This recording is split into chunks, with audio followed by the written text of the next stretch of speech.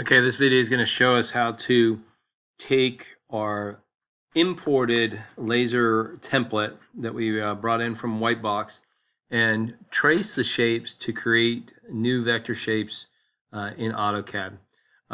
This isn't necessary for some of our designs, but for some other designs it might be something that is desirable.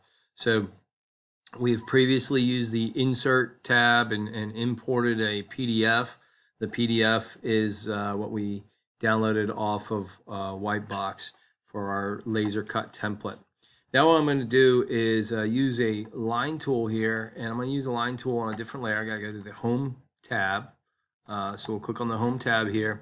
And when you bring this in, it generates two layers, a PDF geometry layer and a text layer. And then there's the default base layer of 0. So I'm going to differentiate here with the base layer of 0. But also you could create your own layer. And if you were going to do that, you would go into layer properties.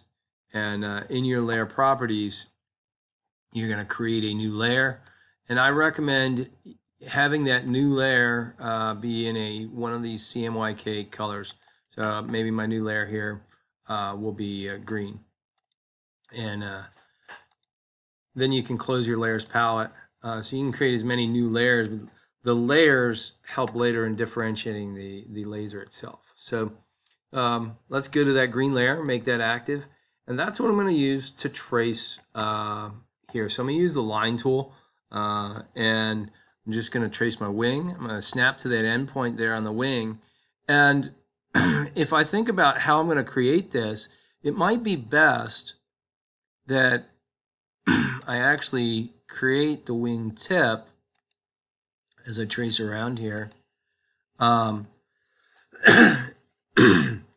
when I zoom in here, you'll notice that it snapped to an endpoint that is incorrect. And if I wanted to shorten this or shrink this back, I have to drag this back to that location.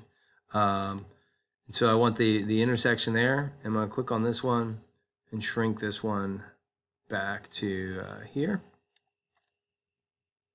like that. So I make sure I have an accurate reflection there. Now one thing too, my wing is going to have a dihedral cut here, and you can see this is one reason why we want to trace. If you notice that this little triangle is just a little tiny segment, and unfortunately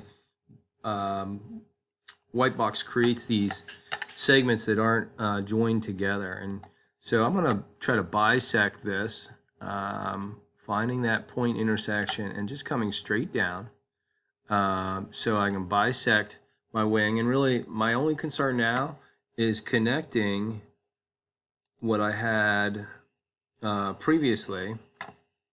And I'll do the same thing up here. I'm going to snap to the green and come and snap to this intersection. Now, because this is a symmetrical wing, I don't even have to worry about tracing on this side.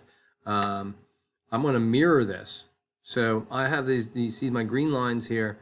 If I select all those lines that we drew, and I use my mirror tool like this, you find that up in your modifies here. You click on mirror, and it says specify the first point of your mirror line. Well, the first point is going to be right here at that intersection.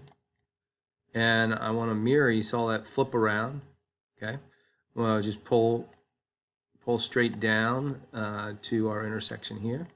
And you should see that it overlaid our red pretty nicely. It's asking you, do you want to erase your source objects? And in this case, no, I don't.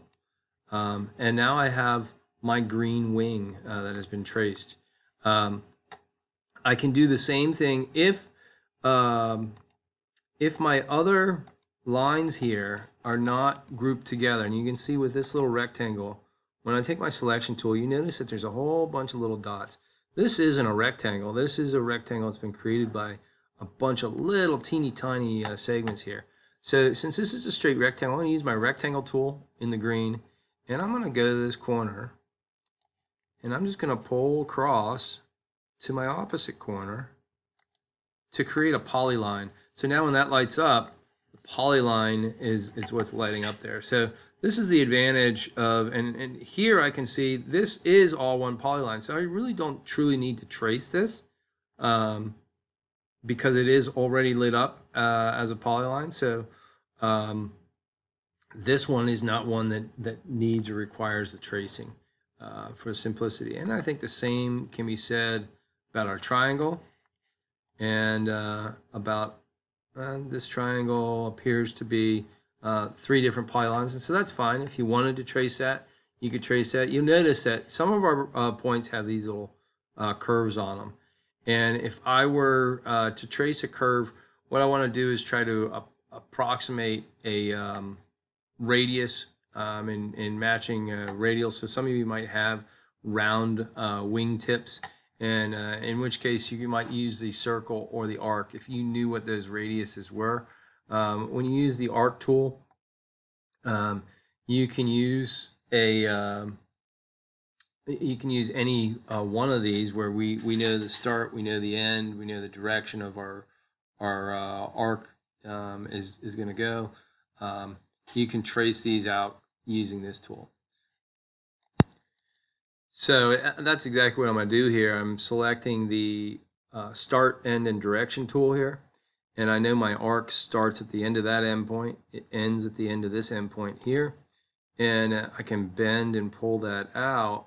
You can see how my direction is indicated here. It doesn't have to be a perfect matchup.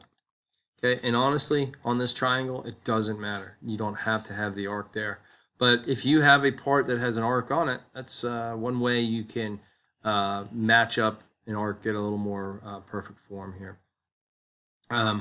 With your parts traced to the layer that you want or need them to be on, and I'm actually, what I'm going to do right now with my tail section, my vertical stabilizer, I'm going to assign this to the green layer. So I just selected it, assigned it to the green layer. I hit escape there. Something I'm seeing. Oh, okay. So with the parts assigned to the green layer, if I come up to my layers palette and I turn my red PDF geometry layers off, now my parts that I've drawn are what's visible, and I can now move these and manipulate these around as necessary. So that is bringing a PDF in and tracing the PDF and turning each of these areas into their own polyline segments, which does make for a cleaner cut later on the laser. Hope this helps in converting your PDF to line.